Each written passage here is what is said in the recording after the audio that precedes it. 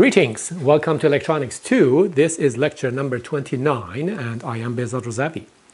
Today we will continue to look at negative feedback and try to solidify our understanding of what we have seen so far and then delve into some of the nice properties that negative feedback provides for us in various systems and in particular in circuits. So today I will first take a look at some examples of applications of feedback, just so that you know feedback, even though it's a very old concept, it still has many applications in today's life and in today's state-of-the-art design. And then we'll quickly summarize what we have learned so far about feedback, so that it's all organized in our mind. And then we'll jump into the properties of negative feedback. All right, but before we go there, let's just look at what we covered last time. We saw that this is our standard negative feedback system where we sense the output, pass it through a feedback network with some k, which is usually less than 1.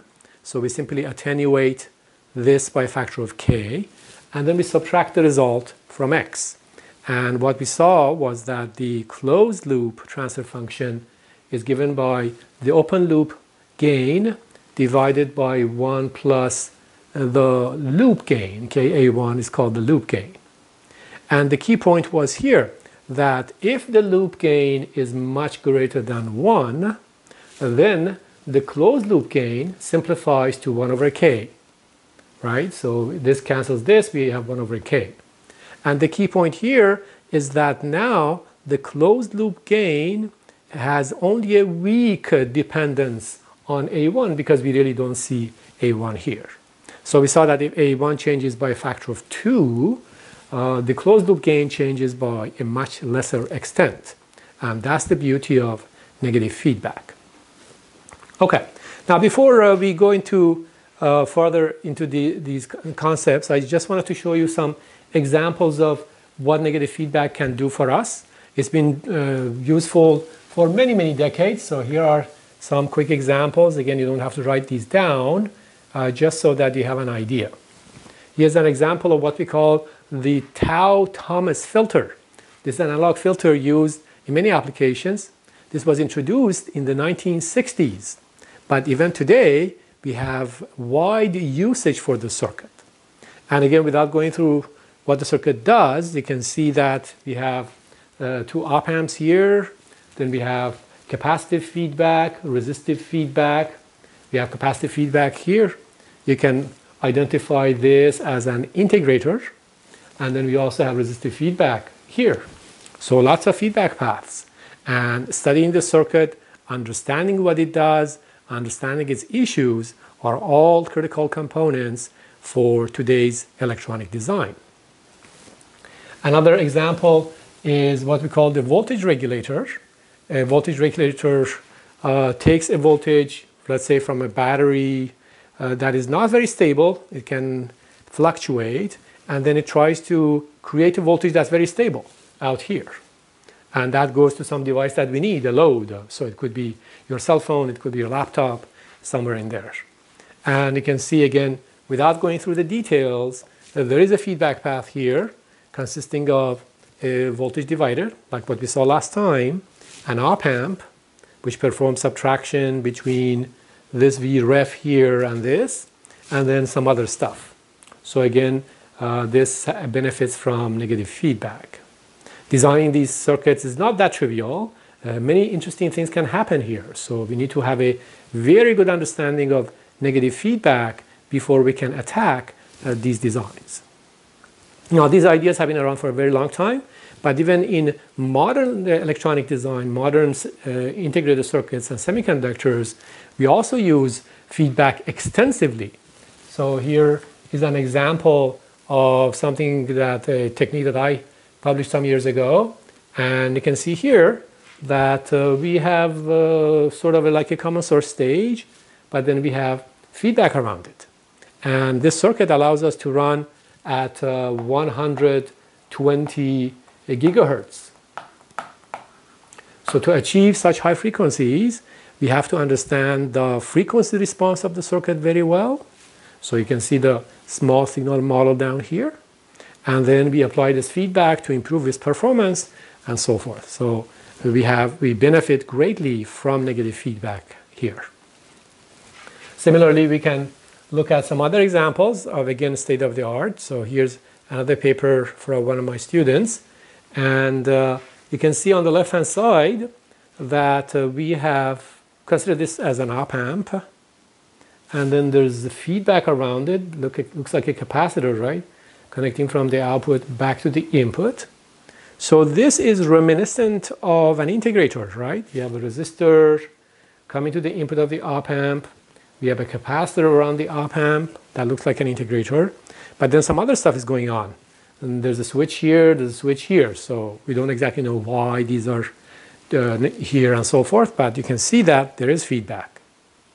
And then this circuit eventually is realized, as you can see on the right-hand side, where we build this amplifier out of something very simple. This amplifier is built out of 3 gain stages: this stage, and this stage. These are, of course, familiar. These are simple common source stages. This is a little more complicated, but overall we have an amplifier from here to here. And then we apply that feedback around it. You see this feedback. And then we also have another feedback path. This resistor also provides feedback, and so on. So lots of interesting things are happening in the circuit. Okay, so these are some examples so that you can see, even though negative feedback is a very old concept, it is still serving us very well after all these years. All right, let's go back to where we were, and let's summarize what we have learned so far. So summary of feedback concepts. Okay, so I want to make sure that everything is crystallized in our mind before we go deeper into the theory and do more calculations. All right, well, so let's see. Okay, so what we saw is that point number 1, we sacrifice the open loop gain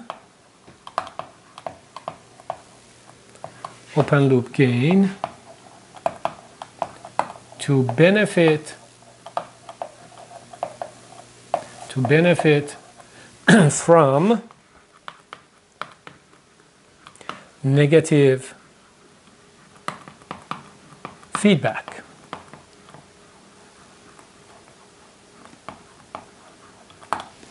Right? If you remember, we observed last time that in this equation, Ka1 is positive, so the result, the closed loop gain, is always smaller than the open loop gain. So we are sacrificing the gain. When I bought this amplifier, it had a gain of 100.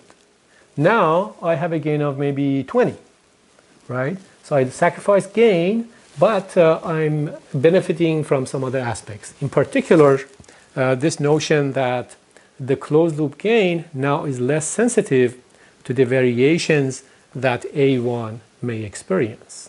All right, so that's important to remember. We are making some sacrifice in benefiting from the properties of negative feedback. Okay, the next is what we observed was that the feedback signal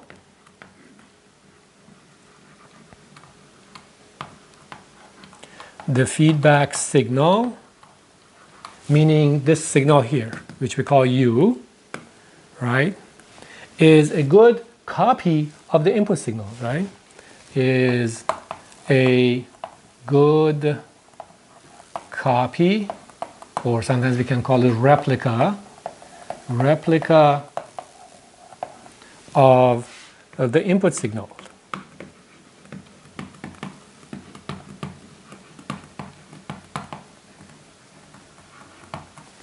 All right, this was because after we calculated the error here, which is x minus u, we saw that we would like to minimize that error.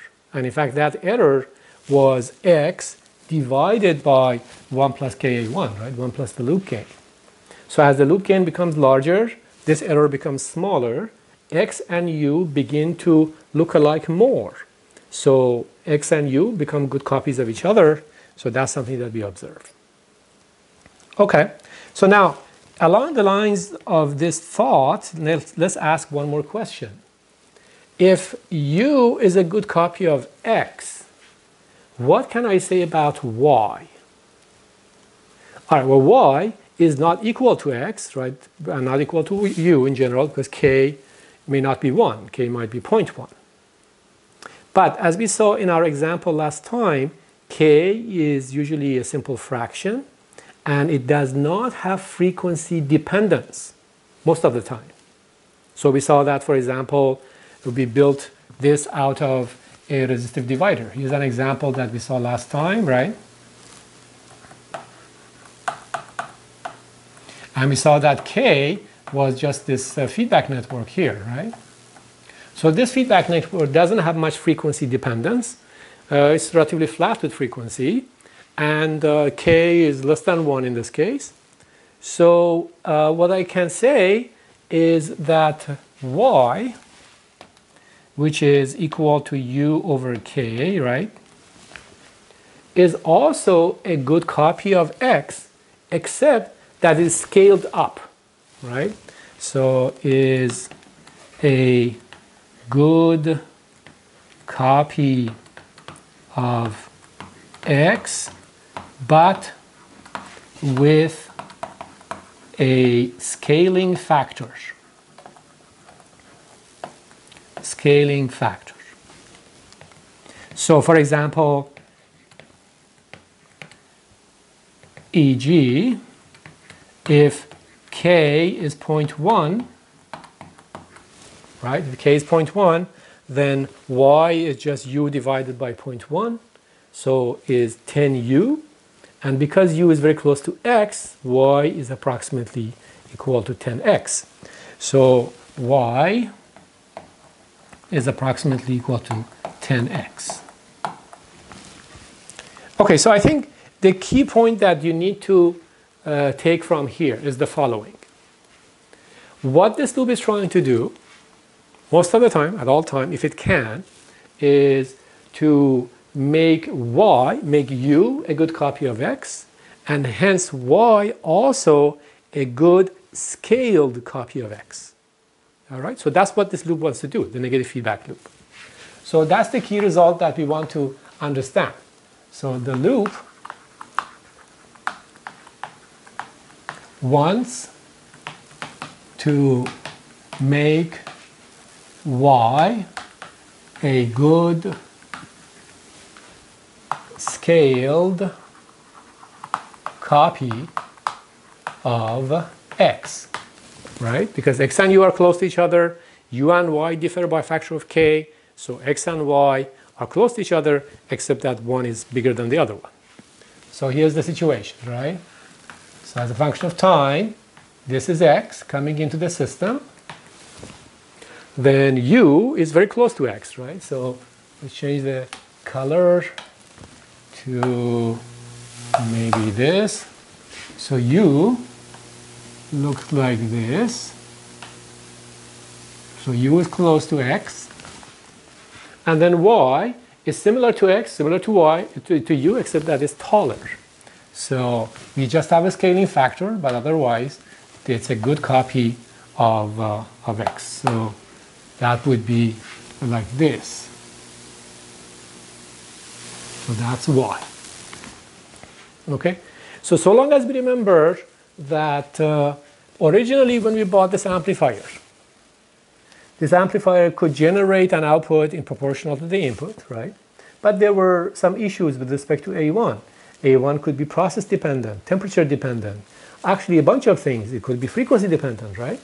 But now that we have this negative feedback loop, this loop is measuring this Y and trying to make it, through this action here, trying to make it a good copy of X. Okay, so fundamentally what the loop tries to do is actually make U a good copy of X. All right, that's what the loop is trying to do. But It says, well, y and u are just related by a simple factor k, right? Some resistive division, for example. So if I make u a good copy of x, then y is also a good copy of x, but with a scaling factor. All right? That's a critical point that will help us understand negative feedback very well. All right, so one last point. So that would be point number 4.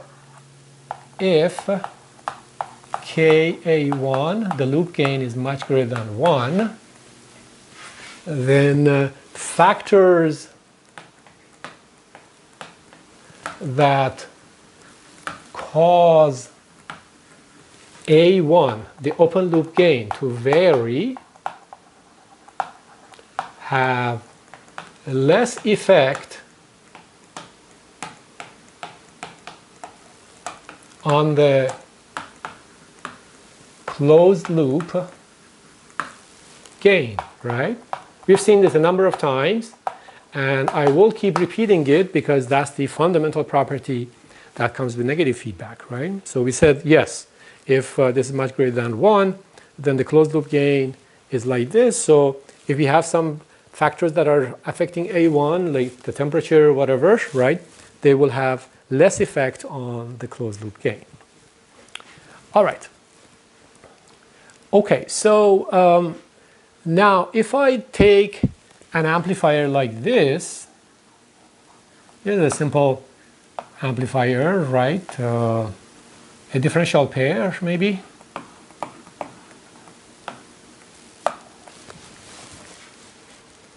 And I say that factors that cause A1 to vary. A1 is the voltage gain of the circuit, right? So what factors do we have? Well, obviously temperature. So factors. So 1, temperature. The temperature at which the circuit operates affects the value of the resistors, maybe the current, etc., right? So that, what else? Supply voltage, right? We saw when we were trying to build current meters that, for example, if I have a current source, the value of the current source can be dependent upon the supply voltage. So if the supply voltage goes up and down, you start with a battery in your phone. The battery starts out when it's charged at, let's say, 3.6 volts, but then by the end of the day, it has reached 3 volts or lower. So the supply voltage is changing. That means that, for example, the gain of the circuit might be changing. Okay, what else? Well, frequency, right? Frequency. Do you agree that the gain of the circuit depends on frequency?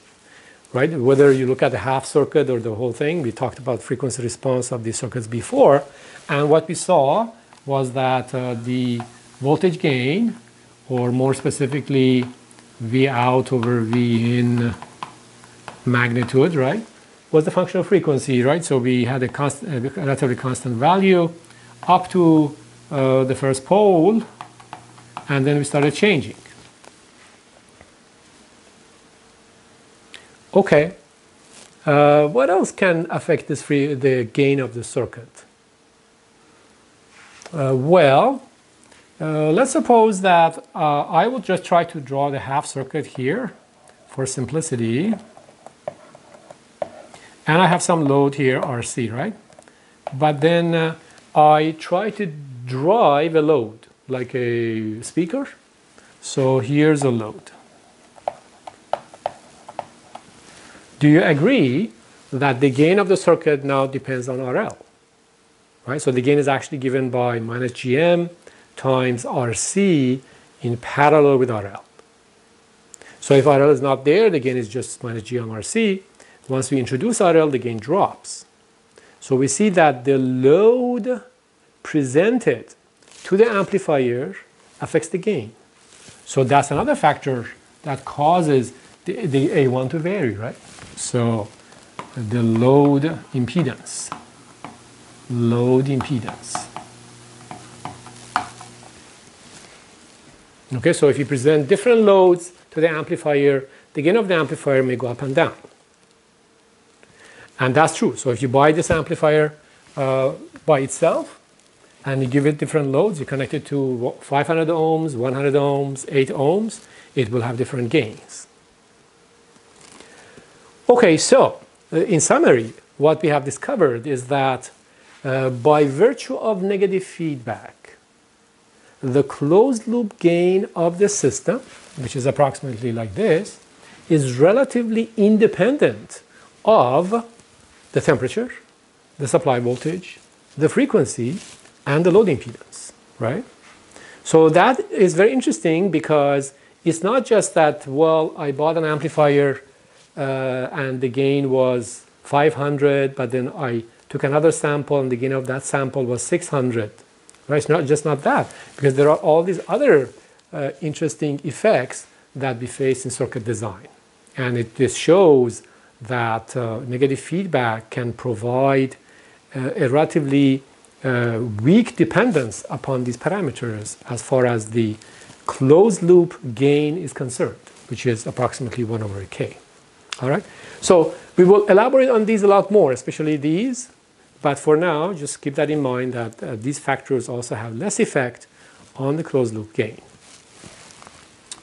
All right, moving on. Let's see. I wanted to give you another example of a feedback circuit. So the only negative feedback circuit that we have seen so far at the circuit level is this, right? We analyzed this last time. But let's go even farther down to the transistor level and see what we can build. All right? Okay. So I will draw this diagram again. I like this diagram because that captures everything about negative feedback, right? Okay, so here's our negative feedback system. We have negative here, that's negative feedback. A1 is assumed to be positive, K is assumed to be positive, and then here's the output. Now, do you remember how we arrived at this topology last time? Well, we put a box around part of the feedback system. So let's see if we can use this blue. We put a box around this, right? And we said this box has two inputs, X and U, and one output, Y. And what it does, it says X minus U, then the result times A1. And we said, oh, well, an op amp can do that, right? So we replaced this whole thing with an op amp, and then we built our K out of resistors and how we came up with the non-inverting amplifier. All right, so let's look for some other circuit that can substitute for this. Right? So I'm looking for a circuit that has two inputs, and what it does, it can find the difference between these two voltages. Maybe it could be currents also, but right now, just voltages. Imagine this is voltage, this is voltage. I'm looking for a device that can find an output, it can produce an output proportional to the difference between two inputs. All right? Okay, so do we know a device that can do that? We need a device that has two inputs, one output, and it can generate an output proportional to the difference between the inputs. All right, so let's think about that. Okay, well, obviously it cannot be a two-terminal device, right? Because we need two inputs, one output. So it has to be a three-terminal device. So diodes cannot do it, resistors and capacitors cannot do it, inductors cannot do it. Maybe a transistor can do it. Okay, well, let's draw a transistor and see. We can draw a MOSFET, we can draw a bipolar device, really the same thing. Let's draw a MOSFET, okay? So here's a MOSFET.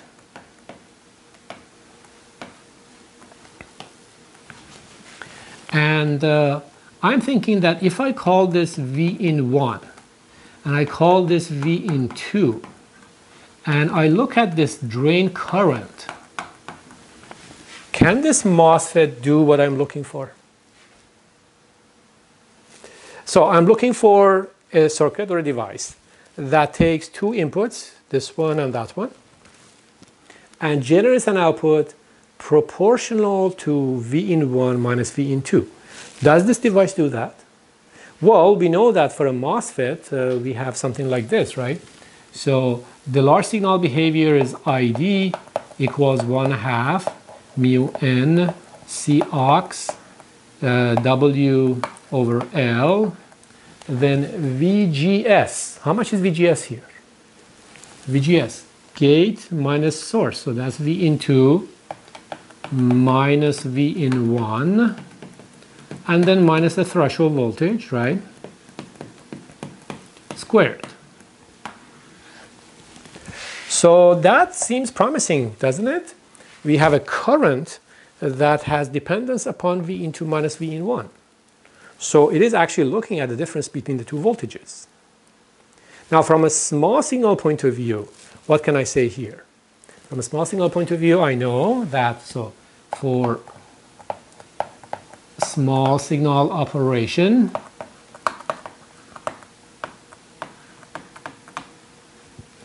what I know is this, that ID, the current that a MOSFET generates, is equal to Gm times VGS, right? These are all small signal quantities. And then VGS, the small signal voltage difference between source and drain, source and gate, is V in 2 minus V in 1. So that would be Gm V in 2 minus V in 1. So that's beautiful, isn't it? We have found a device that generates a current, a small signal current, proportional to the difference between two voltages. So that could go in here, right? Why not? Could go in here, right?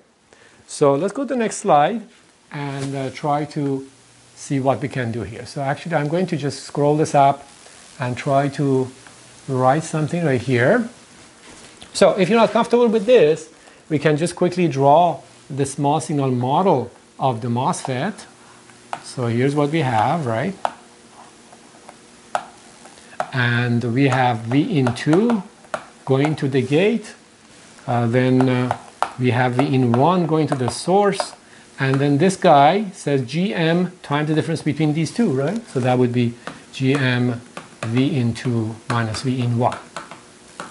So this just verifies what I just said. Okay, so let's go ahead and take this part of the circuit and replace it by a single transistor, right?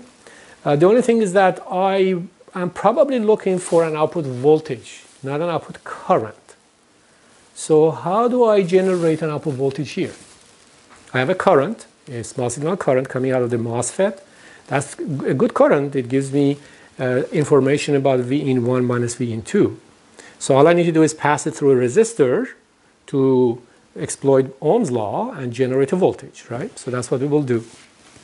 Okay, so let me change the color here so that I can fit everything in that little space. So let's go here. Okay, so this little box, right? That little box will be this. It will be a MOSFET.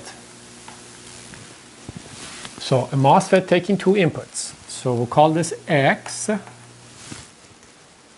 And this is U, right? This is U. And then this output is a current ID. I will pass it through a resistor, RD. And now that's a voltage. Right? And now I need a K. Where do I get a K? Well, we saw how we did Ks before, right? We used a voltage divider before. So I will use that voltage divider here. And I connect it like this, R1 and R2. So this is Y, or the output voltage. So take a moment to understand what happened, what we did here. And if you think about this very carefully and compare with the circuit from last time, okay, let me erase this and make it a little cleaner. All right, so Last time we said we had a resistive divider like this, and became like this, right? This was R1, this was R2. And you can see that these two are similar. If I do the following, in my mind, I think of the transistor and its load resistor as an op-amp, right? I can say this is like this. You agree? The op-amp has two inputs, the circuit has two inputs. The op-amp has one output, the circuit has one output, a voltage output, and then we built this K around them to build a feedback amplifier. So you can think of this as a what we call poor man's op-amp, right? So if you don't have much money to buy an op-amp, you can just build it out of a single transistor. Poor man's op-amp. All right, so we see that this little circuit here, in fact, can operate like a non-inverting amplifier, as we saw before, even though we have only a single transistor available. Of course, maybe it's not as good as this, well, that's okay, but just topologically speaking, it's a negative feedback circuit. Okay, so I want to give you a quiz related to the circuit. So let's skip these slides here and go down to a blank page. All right, so here's the quiz.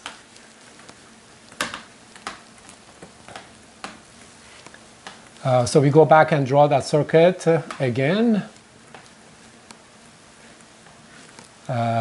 We took the output, we divided it R1 and R2, RD, and let's call this X, let's call this Y, okay? And let's not worry about channel length modulation. Let's change the color back to black. All right, so we would like to find the closed loop gain. So Y over X is how much? And if it simplifies, let's assume that R1 plus R2 is very large. Okay, so I'll give you 1 minute to think about it.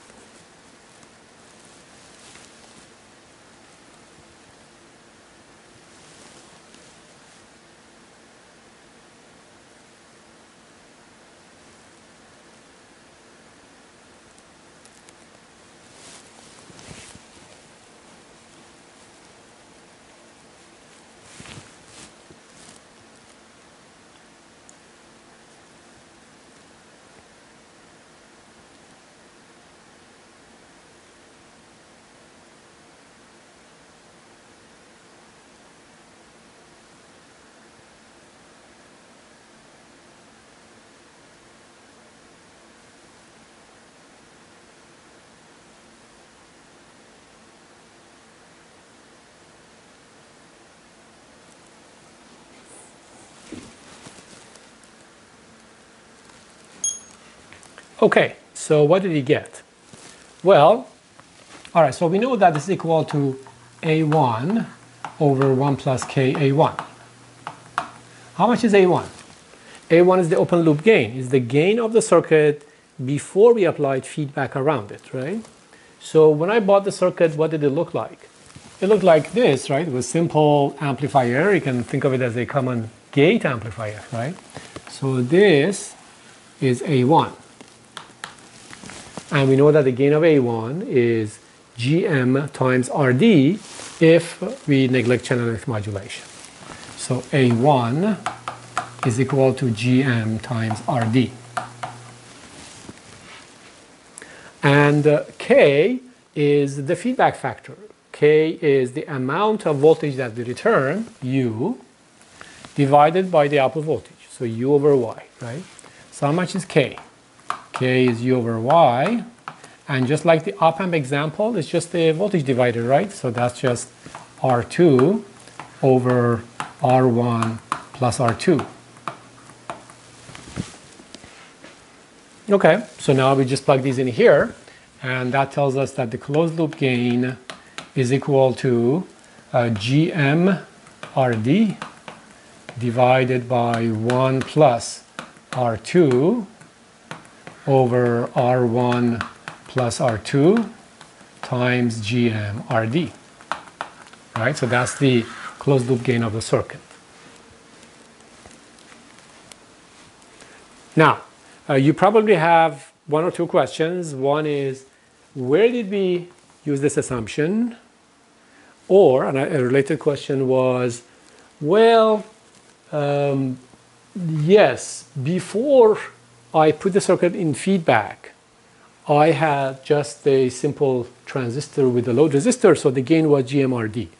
But when I placed it in the feedback, these resistors do something here. They draw some current, don't they? Even from small signal perspective, right? They draw some current. So won't they affect the overall result and so forth? So these are all sorts of interesting problems that we will have to study much later. Okay, so at this point, we just want to keep it very simple. We avoid all these second order considerations so that we just get the fundamental concept. All right, okay, so we can also try to find the loop gain here. So how much is the loop gain? Well, the loop gain is this amount, or we can break the loop from here and find the loop gain. So let's do that. Let's quickly do that. We break the loop, we put a test voltage here as we saw last time. We go around the loop and we come back. So R1 and R2.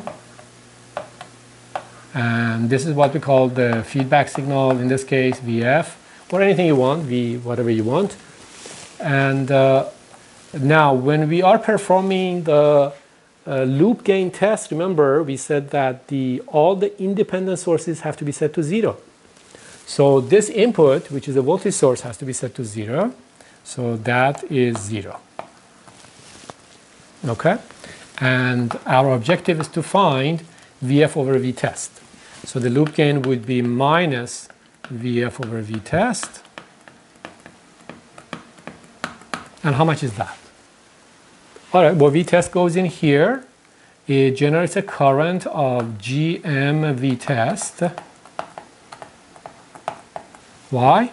Because as far as this transistor is concerned, V test is going to its gate and its source is grounded, so it's acting as a common source stage, right? Even though originally we'll think of this as a common gate stage, as far as the loop gain calculation is concerned, this is just a common source stage. All right, now we have that current, and this current would flow through RD ordinarily, give us a voltage. But here, well, there's a bit of splitting, right? Some of it goes this way, some of it goes this way. But I assumed that these two resistors have a very, very large value, right? So I can say that because this resistor is very large, the current coming from it is negligible. So all of the current flows through RD. So this voltage is approximately equal to GM V test times RD with a negative sign. So I can say that this voltage is approximately equal to minus GM V test times RD. So this might be a little too much information at this point, right? Why are we making this assumption?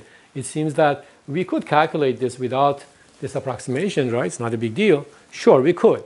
But let's just try to keep things simple because I want to convey some points to you. All right? Okay. So this voltage is minus GM V test RD. How much is this voltage? It's a voltage divider, so VF is just R2 over the sum times that. So we say that VF is equal to minus GM V test RD up to here. And then we have a voltage divider. So that would be R2 over R1 plus R2. So So now you can see that VF over V test with a negative sign gives us RD, GM, RD, R2 over R1 plus R2, which is of course the same as what we found here. Okay, so that's the loop gain. All right. Let's talk about properties of negative feedback. All the properties come from fundamentally what we said before. So we're going to talk about properties of negative feedback.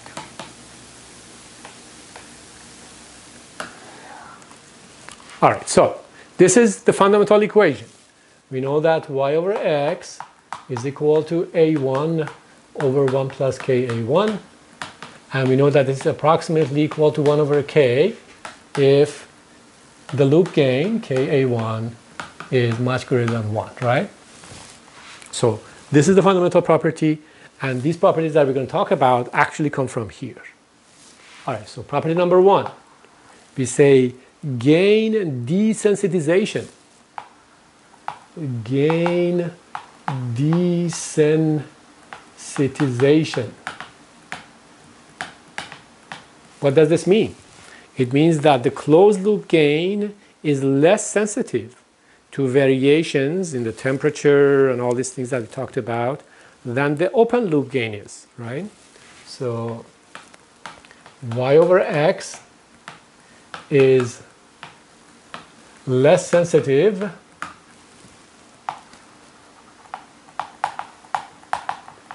than to temperature, supply, and the list that I showed you on the previous page, than A1 is, right? So the closed loop gain is less sensitive to these variations than the open loop gain is. That's what we call gain desensitization. All right, second property, bandwidth extension.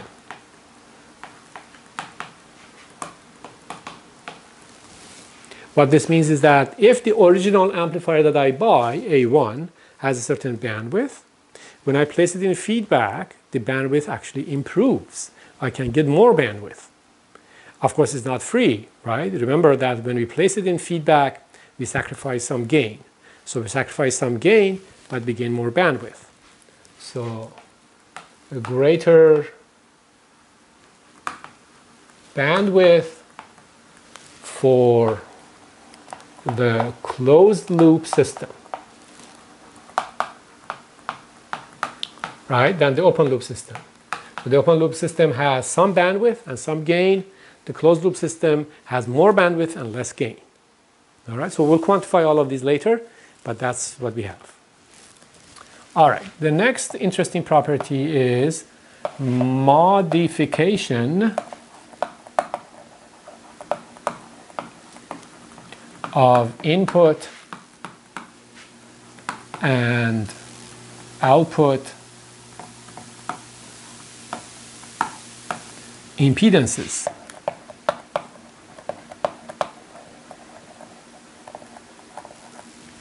Remember in Electronics 1, we calculated the input and output impedances of various circuits, the common emitter stage, the followers, and all these things, right? Well, when we take one of these stages and put it in a negative feedback loop, both the input impedance and the output impedance change. And they change usually in our favor. They become better in some respect. So that's why we say that the input and output impedances of the circuit are modified, are changed, once we go from the open loop circuit, the basic untamed wild amplifier that I bought, to this overall negative feedback system. Okay, so these are again things that we have to quantify as we go along. All right, and finally, another beautiful advantage of negative feedback is higher linearity. Okay? So higher linearity means what exactly? Well, higher linearity means that, for example, if the original system is very nonlinear like this, so let's call this just input and output, right? So this is without feedback. With feedback, it'll be more linear, but also lower. It will be something like this, right? So it will be more linear across a wider range. And again, these are things that we have to quantify. So in the next lecture, we'll come back to this list and go through every one of them very carefully with some examples so that we can formulate and see exactly how much benefit we get from negative feedback. I will see you next time.